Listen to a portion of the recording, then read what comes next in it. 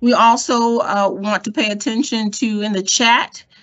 We have put in the remote conference caption for those who would like to use the closed caption option.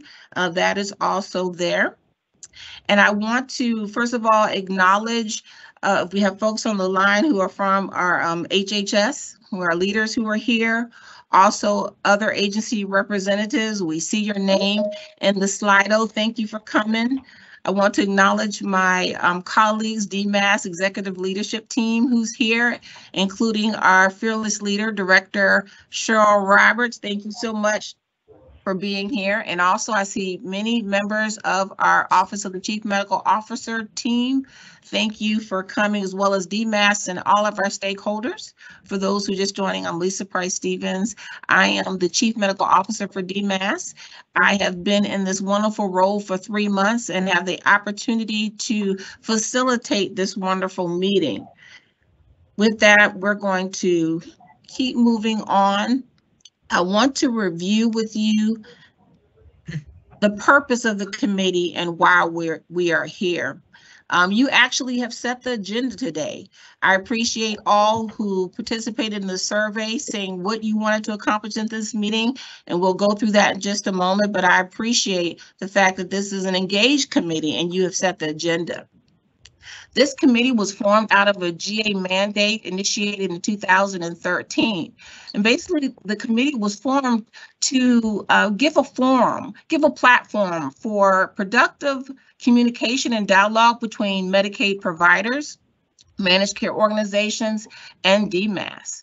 And as you see here, the call to action is that we are to work with the department to investigate the implementation of quality and cost-effective healthcare initiatives.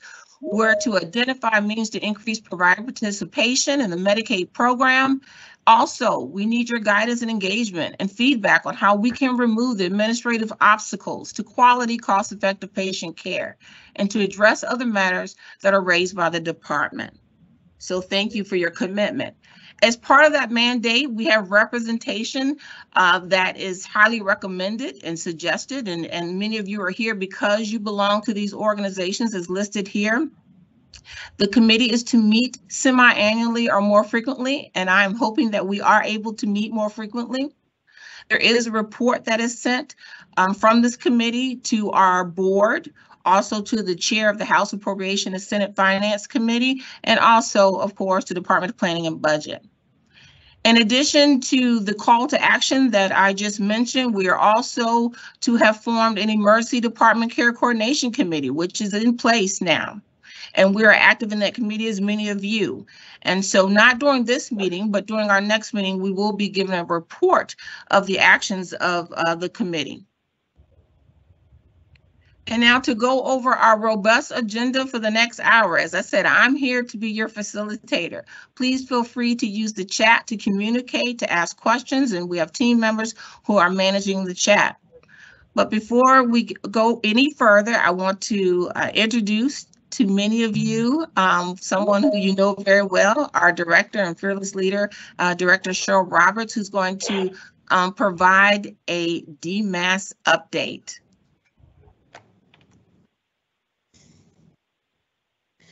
Greetings, everyone. And one question I do have for you, who has the screen to move it? Okay, someone else does. That helped. Okay, first of all, of course, I'm going to say something to make you all smile. I am officially, and I need a new tattoo, I am a Barbie Oppenheimer person. Okay, so for those women, hello, Barbie. Okay, and for those other people who have seen it. So in the chat, can you say if you saw either the Barbie or the Oppenheimer movie? To contribute to our economy. And if you want, put the third Mission Impossible, because of course, you know, I love that one too. I'm a movie person. All right, so while you're thinking those happy thoughts, okay, I will go and tell you quickly. All right, everyone knows our mission. That has not changed. We have a commitment, obviously, that goes across the spectrum, from a woman who is actually having children to all the way through the end of life. We cover 2.1 million people, love them and involved in them. Let's go to the next one. If you had to ask the question, this is what we look like at this point. Adults include our Medicaid expansion. Children are now number 2. We could tell that we still have people with limited benefits. And I like in terms of that. In each of these cases, the department is working very diligently to make sure that people have healthcare services, access to services, and as well as support things. I tell people that I'm doing both healthcare and life care services, trying to keep people alive. Next. The next one. There are 3 projects for 2023. I lovingly tell my staff that means there'll be 4 for 24 and 5 for 25, and Adria keeps shaking her head. She doesn't, okay, so yes, and that means that we keep going. But the 3 things that are important, we're going to talk about them individually. One is the unwinding, the renewal of 2 million people. As most people know, that when we had the pandemic, the federal government wisely suggested that everyone needed health care coverage. And therefore, they asked all the states to freeze basically what they were doing in terms of their normal processing. The question is, how do you start it up again? And this is the hard piece, especially when 2 things happen. One is that social service and most of the systems, people are new. They've never done a reprocessing, so this is all new. And then because we did the procurement, if you would look at the timing, we had just started the expansion, which means that most people had never, remember that 800,000 people? Those people had never done a redetermination. And then, as you all know, I've said this a million times, people who are the age of 20 to 30 do not like to open up envelopes. Okay, they don't like administration.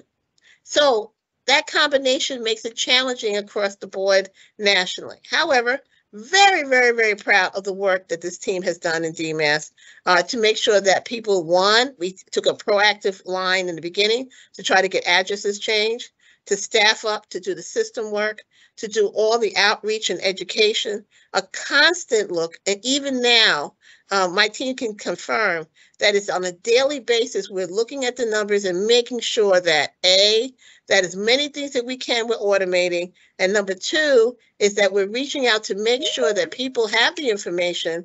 And number 3, if they have if something happened to them adversely, we're here to help. And I do want that process. But the question is, what can you do? I'm going to say it over and over again. If you're a provider, please be conscious of this. Please tell your associates as well as the patients to please, if they get an envelope, to open the envelope and to do something with it, even if it's just to make a phone call. The second thing I'm telling everyone is to memorize this telephone number, 833-5-CALL-VA. And the reason I'm telling you to do that is because no matter how it goes, wherever you are, if you meet someone who has a question about their eligibility or their unwinding, tell them to call that number and Cover Virginia will help them. Okay, that's the biggest thing. Cover Virginia will help. All right, number 2, we go to the next slide. The governor's number 1 project is behavioral health. We can talk about that forever. That turns out to be one of the major issues, not just Virginians, for all people in the United States. And the project is called Right Help Right Now. The number to remember is 988. If someone has a suicide or needs a crisis, they can call 988 instead of 911. There's someone there 24/7 who can talk to them and help them. We're finding that if people can talk to someone right away, they don't do anything further. So this is a great help. But the project is actually 6 tiers. And the 6 tiers are working on different issues. We're working on crises, not just on the crisis services, but the prevention of crises where we can. The second one is working with law enforcement and what we call TDLs, so that people get the right service and so they're not going from the crises into jail or the crises only into the hospital. So we're working on those services. We're working on capacity. We're working on workforce. We're doing a substance abuse, which is very, very close to the governor, but also mine. Fentanyl is very, very big here in Virginia. Unfortunately, fentanyl overdoses. My 25-year-old has been to 4 funerals this year. The reason that is such a bad thing is in that sense is you could go to a party a young person and actually wind up not coming back because people put fentanyl in so many things. The second thing that we found out with fentanyl is that we're having kids 0 to 5 die of fentanyl overdoses eating gummies. Because a little kid will pick up a gummy, right, and say gummy, and not realize that gummy could kill them. So we do have a major issue on the substance abuse side. And then last but not least is the thing that DMAS is working on, which is services. And so all of you are involved in that. So what we hope for is as it starts to roll out and you're going to see new things coming out about what we're doing for behavioral health, we'll be asking for your input and your support. Next one. This one is the one, everybody, the drum roll is ready. And the question is it's time to procure. If you think about it, the last time we procured was in 16 and 17. Wasn't that a long time ago? Now the health plans are going to go, that was yesterday. But that's a long time. And what I tell people, and they ask that, TikTok didn't exist. And this word social determinants didn't exist back then. It's actually back then. And so what we're trying to do as a state is to make sure that we have the most current and the best services that we can buy. We're leveraging what we know and our experience, and we're trying to elevate and upgrade. I feel like Sierra, I'm going to upgrade. Oh, maybe that's Beyonce. Is it Beyonce who upgrades? Beyonce. Well, it's Beyonce. I get to see her Saturday, so I'll have lots of Beyonce songs, Chris. So everybody's going to hear Beyonce songs next week. But anyway, that's what we're trying to do. Oh, good hearts. Somebody loves Beyonce. So, see, so what we're going to do is we're releasing the RFP in this summer. This summer. So please be on the lookout. And when you ask the question, what is summer? Because Craig is going to ask me that. I can see Craig Connor saying, Cheryl, what is summer? Summer ends September 15th. So somewhere between now and September 15th, we'll be releasing the RFP. The goal of the RFP is to make sure that we're increasing our leverage and our purchasing power in many, many situations. We want to build on what is good. We want to keep what is good and build on what is good as we then expand to talk about things that we would like to see. All right. Any questions on my side? No, we appreciate that. And I'm trying to work the slides and look at the chat, but if someone could please put that Cover Virginia number in the chat for us. 833-5 call VA. And Jeff was the new chief deputy. Jeff, did you memorize that number? Okay. All right. Thank you so much, Director Roberts. We appreciate you. As I stated before, you actually created this agenda. For those of you who participated in the survey, it was asked, what would you like DMAS to talk about? And this was something you wanted to hear about, so I appreciate Director Roberts helping us. You also said that you wanted to have hybrid meetings. So although this meeting is virtual, our next meeting will be in person, and we plan to have more frequent meetings. It's important for this team to get together and collaborate. You also said that you wanted to hear from DMAS about the PRSS work and provider directory. So we actually have a team here who's going to talk about that. And following them, we're also going to follow your lead, as you indicated in the survey, that you want to hear from our MCO partners, how they are covering maternity services, and also what are some of the partnership activities that they've done and the health outcomes related to that. So we heard you, we're listening, and we are going to continue on with our agenda. So with that, I am going to stop sharing, and we're going to have Tammy Driscoll, who's going to talk about PRSS. Tammy, you're on mute. There you go. Thank you. I was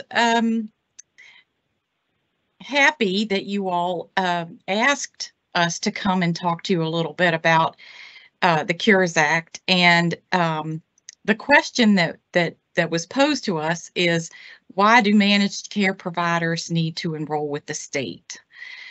So the answer to that is because it's the federal law.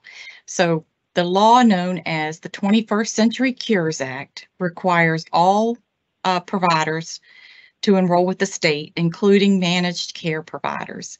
And what that means is that in order for a provider to be in the MCO's network, they have to be enrolled with the state.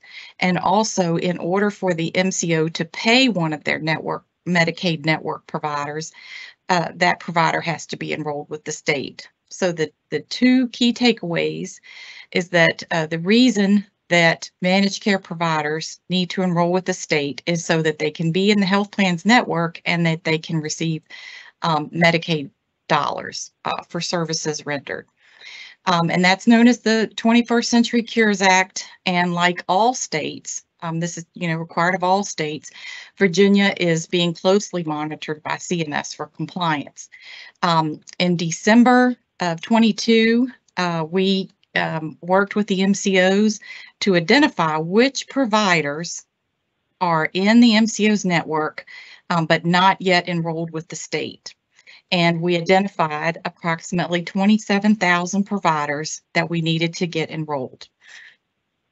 And so since that time, DMAS has been working closely with the health plans to do outreach to those providers and get them enrolled, particularly the providers who were needed for network adequacy or to mitigate any disruption to member care.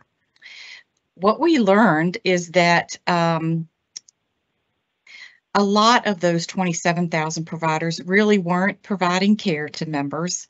Some of them had closed shop. There were some COVID closures that didn't get reported to the plans. So where we are at this time is that we have enrolled or terminated 87% of those providers. So we have a little bit more work to go, but we're sitting at pretty much a B+ right now. We have enrolled or terminated 87% to reach full compliance, and CMS expects full compliance by September 1st. We need to enroll or terminate the last few providers. It's right around 4,000. And so we could really use your help. Another thing that we have done is we created a dedicated web page for providers. And on that web page, I'll put it in the chat here in just a few minutes. We have created background information on what the requirement is and why it's important, as well as an Excel spreadsheet that providers can download and quickly identify any of their NPIs, any of their national provider identifiers who are not enrolled. So all of our Cures Act compliant providers are listed in that Excel spreadsheet. And that way, it's the source of truth. Providers can see, oh, I'm missing a couple of NPIs. Thought I had them all enrolled, but I'm missing a few. So we've got that dedicated web page with the resources as well as contact information. So if they have any questions on how to enroll, we do have the enrollment by way of an online provider-friendly web-based application that they can submit their application. And we also have a help desk with our PRSS vendor Gainwell who can address their questions, as well as MCO points of contact. So one of the things that they do when they submit their application is they identify which health plans they intend to participate, and the MCOs will update their PAR status with that particular plan. So if the provider has any questions on which plans the system demonstrates that they are enrolled, we have MCO contacts on standby to answer their questions about that piece as well. So what we can use your help by helping us to spread the word. Any providers who aren't enrolled, we want them, if they want to participate, we want them to enroll, and we've created this web page to make it provider friendly. We're available to answer any questions that they have. And so as we near the finish line, if providers do receive termination letters from the health plans, the way that they can remedy that is to submit an application. And so once providers have a pending application, the health plan will reverse the termination for as long as the provider is pending. So again, the reason that they need to enroll, reason managed care providers need to enroll with Medicaid is to comply with the federal law, and we're available to do all we can to help them enroll, but we can't waive the requirement because it's a federal law. So what questions do you have? And Tammy, we're seeing if one of the team members are going to try to show screen to that site that you just referenced. So I think Michelle may be working on that, but definitely thank you and want to open it up for questions about this process. Yeah, I can drop the link in the chat if you want, or do you have it already, Michelle?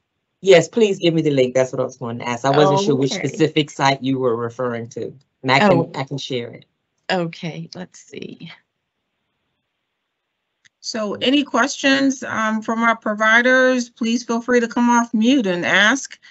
This is something that you requested as a part of our agenda, so we want to make sure that we address this for you.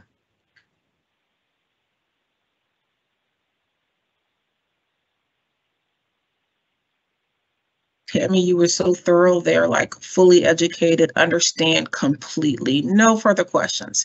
Well, for those who are shy, you can put it in the chat or you can private chat Tammy Driscoll and she'll be glad to speak with you. We also have Tia Lewis, who is on, another SME in this area, as well as Michelle, who is sharing screen. So Michelle, do you want to kind of walk us through, or maybe Tammy can, and just kind of reference some of the highlights? I'm happy to walk them through if you want to just display the screen, Michelle, if that's okay. So the first part of the screen provides an overview of the Cures Act. And then if you scroll down a little bit, we have the call to action to providers and a couple of links here. The first one is where they can go to enroll. And the second link is where they can check their enrollment status. That's provider extract spreadsheet there. That is updated every Monday. And so if providers, as providers enroll, we're continually updating that spreadsheet. If a provider has submitted an application and they have a pending application, they would be able to they will get information back once they submit that application on how they can check the status and respond to any follow-up information. So if you want to scroll down a little bit more, there's where they can receive assistance through Gainwell. The provider enrollment PRSS vendor is 888-829-5373, and then their email address there. And then a little further down, we have all of our MCO provider relations points of contact. All right, thank you very much. So now we're going to move on to our next agenda item, but before doing... Excuse me, Dr. Price-Stevens, someone had a question before we started showing the screen. Yeah. Craig Connors. Okay. Yeah, quick question. Could you confirm for the group, because I think others may have stakeholders who have the same question. I've heard from some of our health systems that they thought they were enrolled, but they're not showing up on the spreadsheet, and so maybe they aren't enrolled. Can you just confirm that the way to verify that the enrollment went through and is official is by the spreadsheet? Yes. If they're not on the spreadsheet, they're not enrolled. There's something else wrong. Is that correct? Yes, there's a great question. That's a great question. So early on, we converted some information from our MMIS to our new MES system, and providers have been able to operate under a conversion registered status, but they're not enrolled. They haven't been screened, so they're really not enrolled. They can see that status in the provider portal, but it is not the same thing as being enrolled. It's another reason that we created the spreadsheet as the source of truth document. So you are absolutely correct. The provider extract spreadsheet here is where they would check to see if they're enrolled. If they're listed, they are enrolled. They only need to enroll once, but if they're not listed, then they're not enrolled. And again, if they have questions about what they're seeing in the spreadsheet versus what they're seeing in the portal, they can contact Gainwell. Didn't know if Pia or Michelle had anything to add to that. No, Tammy, I don't have anything to add. I did add a great email box into the chat as well. So if Okay. you have any questions or if you get stuck, you can always ask mask at dmas.virginia.gov. And we have a team of provider service experts that can kind of help navigate you and help you with your question. Thank you. Thank you for that question. And thank you, Kiera. Kiera's from our pharmacy team for helping to man the chat. Michelle, can you stop sharing for a moment, please? Appreciate you doing that for us too. Absolutely. Thank you, Michelle. And thank you, Tammy, and thank you, Tia, for your partnership. Okay, so before we continue on with our MCOs, I want you to pull out your cell phone one more time and answer this question for me, if you could. Want to understand how you like to receive information. Just put on your camera, hover over the scan, and answer the question.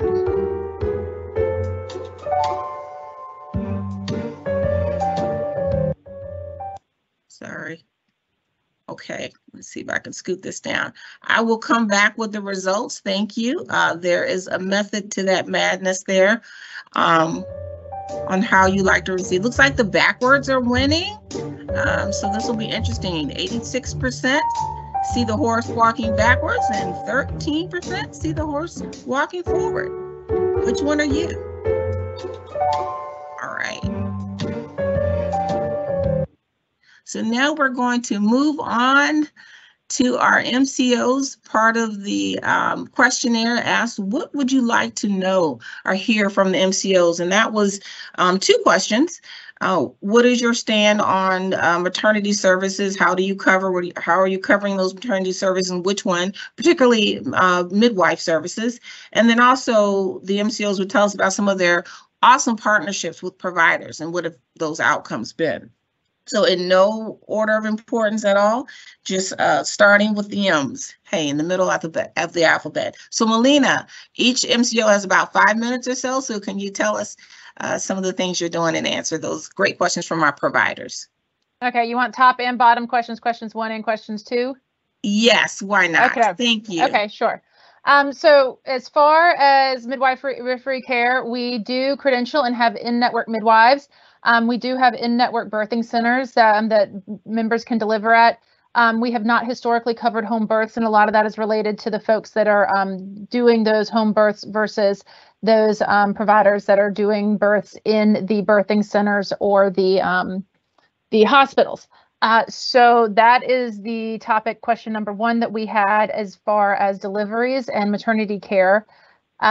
Question number 2, which is the one that I really enjoy getting to answer. It talked about innovative projects, and I can't take credit for this one. There was a really great CMO in my place before I arrived that I think helped develop this program, but it was actually really interesting because I had seen it at another MCO where the provider had actually liked the program so much that they had carried it over to other groups. And it's related to our sickle cell program. So as you guys are probably very well aware, there are not a lot of providers in the Commonwealth of Virginia that are offering sickle cell care, particularly to adults. VCU is one of those providers that does an extraordinary job of really trying to wrap around patients for a large part of the state. There are certainly other providers, Northern Virginia, the western part of the state, who are doing a lot of sickle cell care as well. But here in Central Virginia, we see that VCU picks up a lot of it, including some of that care that's coming from the eastern part of the state, since there are not many providers down there anymore.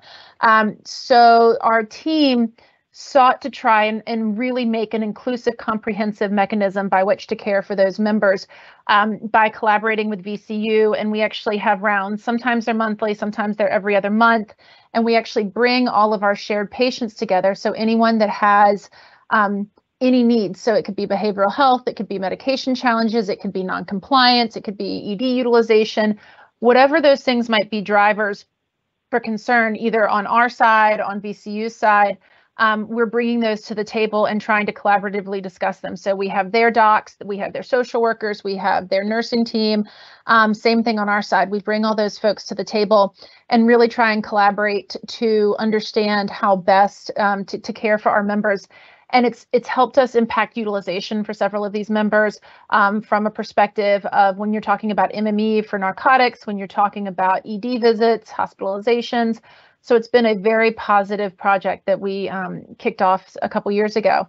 Something more recent, when we're talking about BH services provided to our kids, DMAS came to us a few months ago saying we're really struggling trying to find providers for certain services. We utilize the resource, the RBHA. They're such a fantastic resource when it comes to behavioral health support, particularly for Richmond, but they also do scope out and offer services for a lot of folks from across the state to come to them as well. And we were able to use their guidance, their wisdom to really help us shape how we're thinking about suggesting and collaborating with our providers of how to look at cases, collaborating with our own internal team, our care managers, how to help about supporting our membership. And so I think that from a conversation I had earlier today, it all comes down to communication. So really reaching out and, going to our providers and saying, how can we help you? And those have been some really successful collaborations. And so things that I was excited to talk about. Thank you. Thank you. Appreciate that. Any questions for Melina about that awesome program that they've started and also their maternity services? Kyria, you're watching the chat for me, I'm sure. Let me know. Okay. Did you introduce yourself, Doctor, to everyone? I'm Ann Vaughters. I'm the Chief Medical Officer for Melina. And I was in that little slideo thing. I don't know. That was cute. I'd never seen that before. So there you go. We got you on record. You were here. All right. So thank you. So next we'll hear from United. Trying to get off mute. Can you hear me? Yes, we can. Okay. Hi there, everyone. Good afternoon. Thank you for the opportunity. I will be brief in the interest of time. My name is Muhammad Ali. I'm the Chief Medical Officer for our program here in Virginia.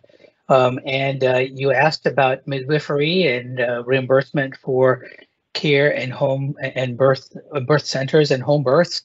I would start by saying that if there's nothing I would want you to take away is what you already know, that disparities and health inequities exist for pregnant and parenting individuals, especially in the Medicaid space.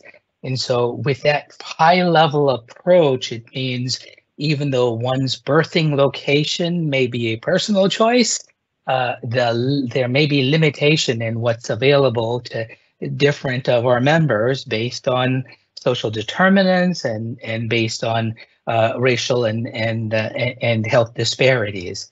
So for us, access to comprehensive services and supports such as midwives or birth centers have been, the data shows that they are linked to improved maternal and infant health outcomes.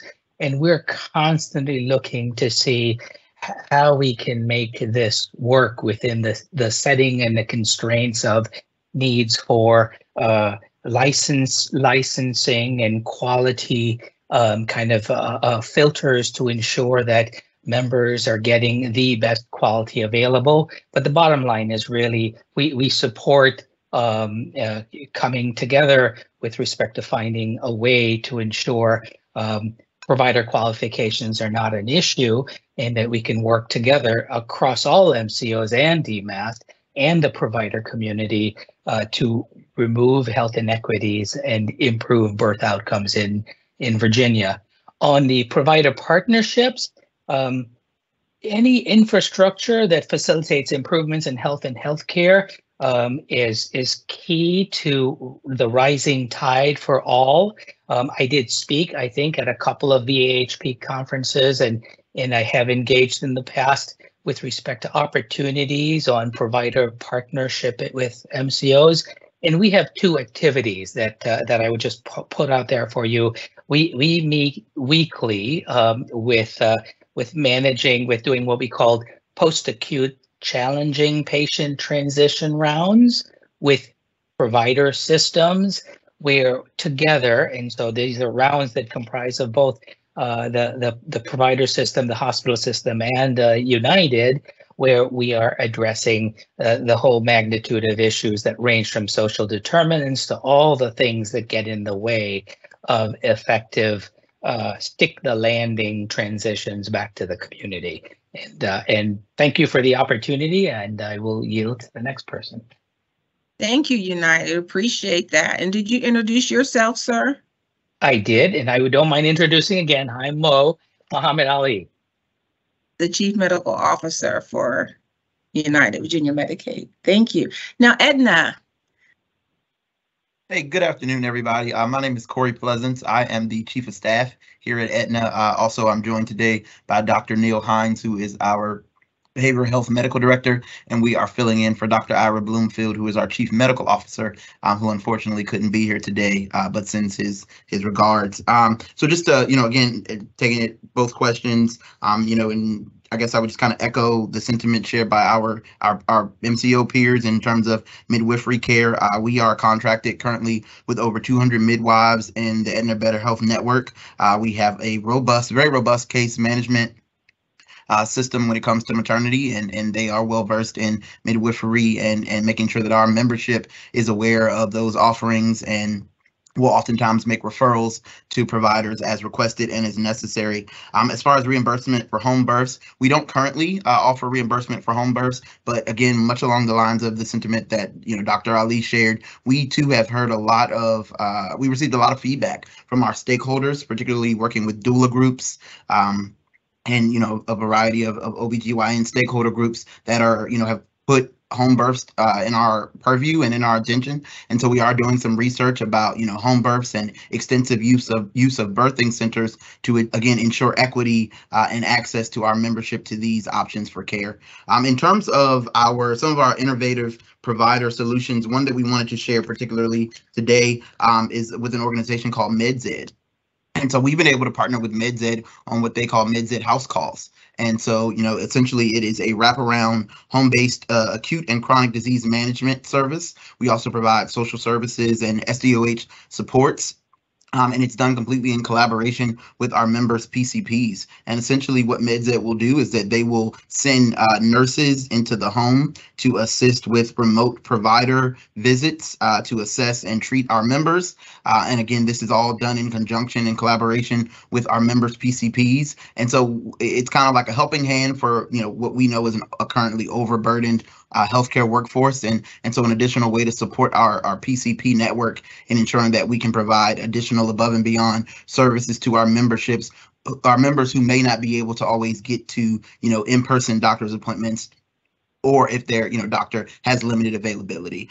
So it's a new initiative. We launched it earlier this year, and so we are still monitoring for outcomes. But the feedback so far that we've been getting from provider groups, from members, has been nothing but positive. They really enjoy working with the MedZed group and the providers and nurses on the MedZed staff to really make some connections to the membership. And we've gotten a lot of good feedback about, providers saying that this has relieved some of the burden and has also, helped ensure that their members are receiving the care that they need in a timely and effective manner, and also in a variety of service settings. Thank you very much. We appreciate that, Corey. Any questions for Edna and also United that previously spoke from the provider team? And feel free to also light up the chat. And you can also reach out to the MCOs individually. So we'll have Optima now. Can you hear me? I hope I unmuted myself. Yes, we can hear you. I'm Mark Manningley. I'm Vice President of Medical Affairs at Optima. On the question of maternal health and midwives, we do cover midwives and we don't have any restrictions on them. Right now, we're trying to build out some birthing centers in our Centera facilities. However, we do not have any contracts at this time, sort of like what others are saying. The same with home births. None of the midwives that we're contracted with currently do home births, but we are open to that. So it's something that is being explored in that whole thing. But as I said, we're working, like others have said, to the holistic approach to all of our, with our revamped and enhanced maternal health program. A lot of aggressive outreach has been going on with the doula program that DMAS has implemented, and I can see where this would run in parallel with that.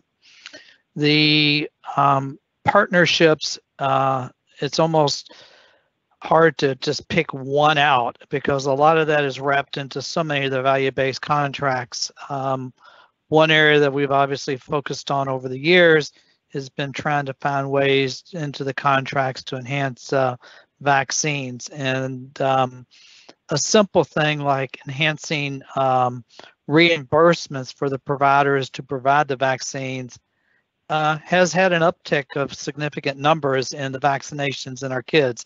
This is the time of the year that they're all going back to school. So the vaccines are a high priority right now in that and trying to get them back in and getting the vaccines. I know since COVID, vaccination rates in the kids especially fell off the track, and we're trying to get them back on the track. And some encouraging signs are starting to show up, and I defer to my pediatrician friends over there, especially Anne, who I know lives this world all the time. But you know, that is one area that we concentrate on. A lot of the value-based contracts are aligned a lot with our quality measures and, you know, getting the usual routines. And one of the things that we've actually done, and this is something that goes back years, is we give a Golden Globe Award to a provider that's worked close with our Medicaid providers. It's an annual award that's given every year. It's a primary care provider out in the community that's recognized for their high quality standards, and that has been greatly appreciated by a lot of providers, saying, you know, we have an MCO that's recognizing them.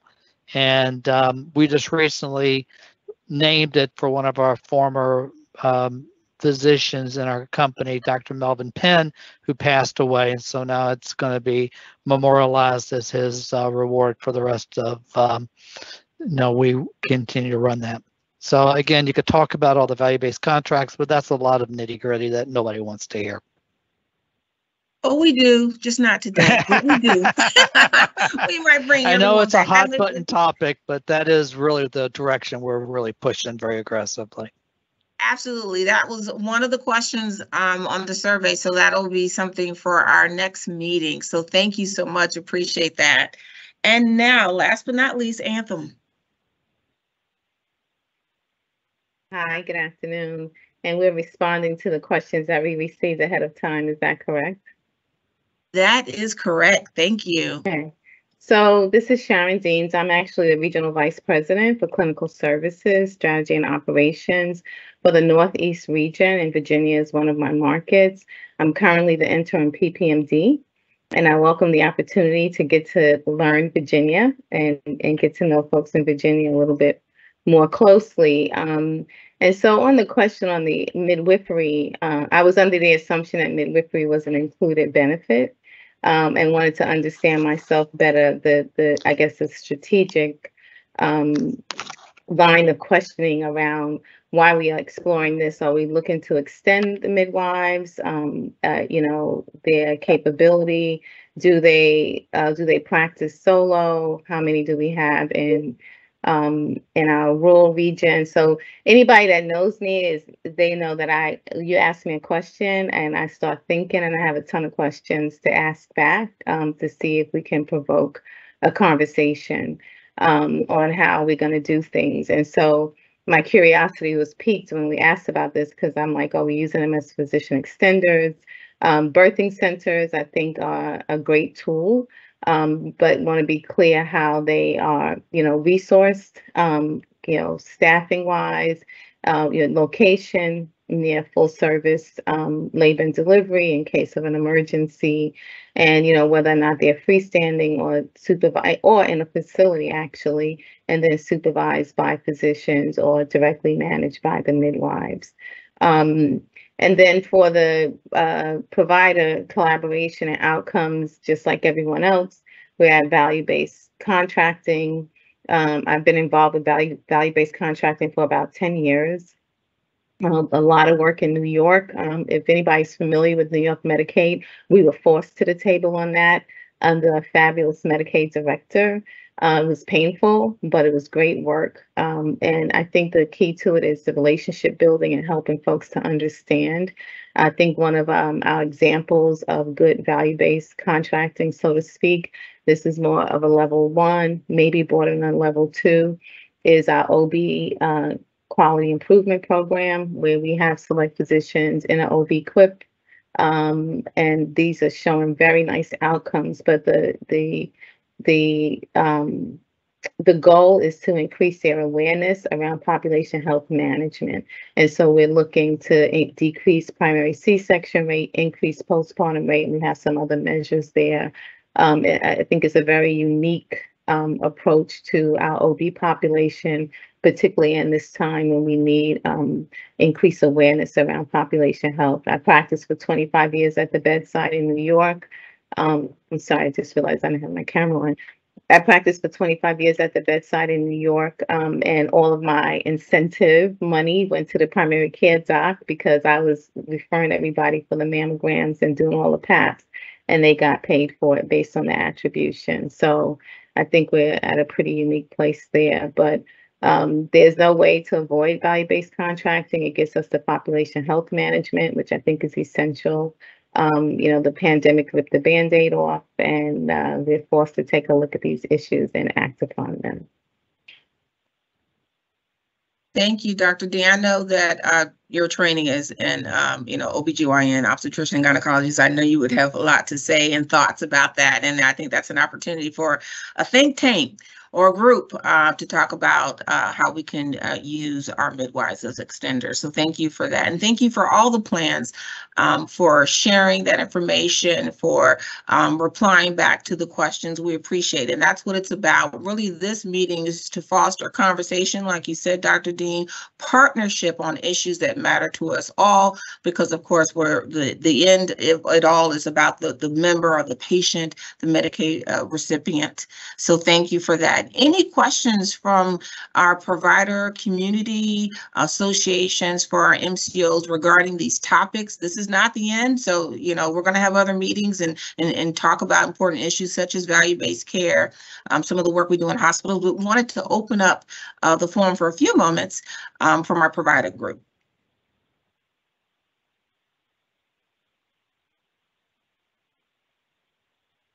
Shy bunch. All right. Feel free to use the chat.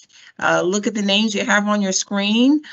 We have representation from all of our MCOs. They are here and they are looking forward to partner with our providers. So please feel free to make those important connections. Like you said, Dr. Vaughters, it's about communication and relationships. So that's important. So Dr. Stevens, if I can just make a plea. Yes. And so in doing this work these last few years, we've come to the table in many different capacities around many different topics. And one in particular, I took the team to the table and set the tone, and then I dropped back and let the team handle it. But I had to come back in because as we elaborated on the initiative, they kept leaving us out. And I had to come back in to explain to them that we are a real part of the healthcare delivery system, the managed care organization. We are just not a payer. Okay. And I think a lot of folks have a mindset, not necessarily the folks in the room, but a mindset that we only pay. We don't. We have a lot of resources available. All of the plans have a lot of resources available for the members. And we need the partnership with the providers to make sure that we deliver those services. I think the 800-pound gorilla in the room is trust. And I think there's been a paradigm. I interview people and they say, oh, you guys don't want to pay. And I'm like, okay, well, That's not true. They're managing resources. The resources are limited. But you know, the trust is something that you earn along the way. It takes more than one conversation to get there. But I would just ask that everybody come to the table assuming the positive and give us the opportunity to reset the tone so that we can move along to do the work that we need to do for our populations. Well said, Dr. Dean. I appreciate that. One of my favorite equations is the trust equation, which is credibility plus reliability in relationships over self-awareness, which means we put ourselves low, our separate agendas are low because it's all about the patient, the Medicaid recipient. But in order for us to work together in our trust, we have to have reliability, credibility, and relationship. And that's what this committee is about. So thank you for that. And I know that the other MCOs share that sentiment. So speaking about getting out there and pressing the flesh and building those relationships, there's an event that's coming up in the near future, and we have Carla Callahan from DMAS that's going to talk to us about that. Yes. Thanks, Dr. Price-Stevens. I'm happy to be here today to share some exciting news. I am Carla Callahan, the Assistant Division Director for Healthcare Services, and we have some exciting news on August 24th, so mark your calendars. DMAS will host a Provider Summit in Southwest Virginia. The event will be held at the Southwest Higher Education Center in Abington. Yes, Abington. So we want you to come on down. We're looking to have, to hear from you. We want you all to join the conversation. We'll have conversations around maternity, behavioral health, and pharmacy. Also, some of the goals of the event, what we're looking to do is, one, educate, you, the provider community and stakeholders about DMAS priorities. And also to better understand, and this is, probably the most important one, we are looking to better understand regional factors impacting care and outcomes. So we want you to reserve your seat today, share with your colleagues. I'm going to place the registration link in the chat now for you to register. And that's all. I don't want to take up too much time. I know we're getting to the end of the agenda, but if you have any questions, feel free to reach out. When you get the registration link, there'll be information to contact us. So thank you, and see you on August 24th. Love it. Thank you. There's a question in the chat from Craig Connors, and it's about will the MCO be represented? So if you could answer that one. Yeah, sure. Yes, the MCOs will definitely be invited to this event, and some of the MCOs you probably have already received your personal invitation from Dr. Price-Stevens. Absolutely. So please help us and spread the word. We're talking about connecting, somewhat extending that olive branch. So MCOs, I'm call to action is to take that flyer and pass it to everyone, all your provider networks. We're going to do the same. And also our close association partners like Craig, if you could please get that flyer and spread the word. And we're starting in Southwest, but this is going to be a road show. And so we'll be going to all the other regions as well. So we look forward to engaging. So with that, you saw the survey results. Which way was the horse walking? I think the majority of folks said it was walking backwards. So psychologists have studied this optical illusion and have concluded that if you saw the horse walking backward, you're actually right brain, which means that you tend to tap into your creative style. You look at the big picture and you experience through emotion. For those of us who see the horse walking forward, we're more left brain. We tend to be more analytical, detailed. We rely on logic, not emotion, and we think of things in sequence. So this helps inform our next meeting, how you like to receive information, which was great. It really works out because you wanted to hear stories about what the MCOs were doing, and that's more on the emotional side. Some of us wanted to see data, and so we'll tap into that for our next meeting. The mandate requires that we meet semi-annually, but I would just like to propose that we meet at least quarterly, bring the group together, reemphasize what Dr. Dean was saying about building those relationships. So please be lookout for further meetings that are be coming along the way. Want to send out surveys to get your thoughts on what you would like to hear, and that's everyone. DMAS, our MCO partners, our provider groups. We want to hear from everyone so that we continue to build on this great opportunity to work together. So, any last words, comments? We stay on time. We have 2 minutes to spare, and of course, I always will defer to our director, if she would like to close us out or have any last statements.